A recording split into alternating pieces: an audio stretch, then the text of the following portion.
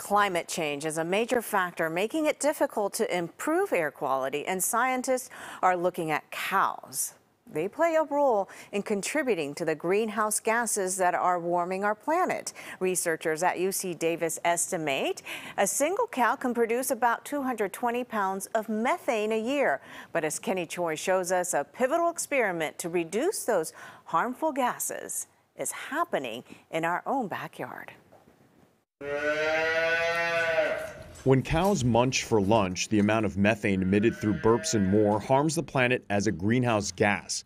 Scientists say methane is 25 times more potent than carbon dioxide. She will breathe into the machine, and then the machine will capture the emissions. UC Davis professor Ermias Kabrab has been leading research on how feed additives like red seaweed can reduce methane emissions from livestock. I see that this is a way in which we can drastically reduce methane emissions.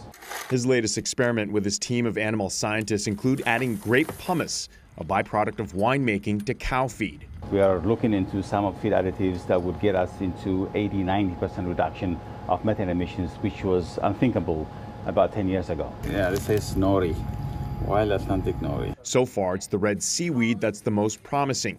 It contains a compound called bromoform that inhibits the production of methane in cows' stomachs. The first commercial trial in the U.S. took place in 2021 at the Strauss family farm near Tomales Bay. This is kind of a continuation of what I've been working all my life on. Founder and CEO Albert Strauss is on a lifelong mission to make his farm carbon neutral, even converting heavy machinery like this front loader to all electric. Results in the UC Davis study on seaweed feed showed a reduction of methane by up to 82%. That means the organic milk produced at the farm will have less of an impact on the environment.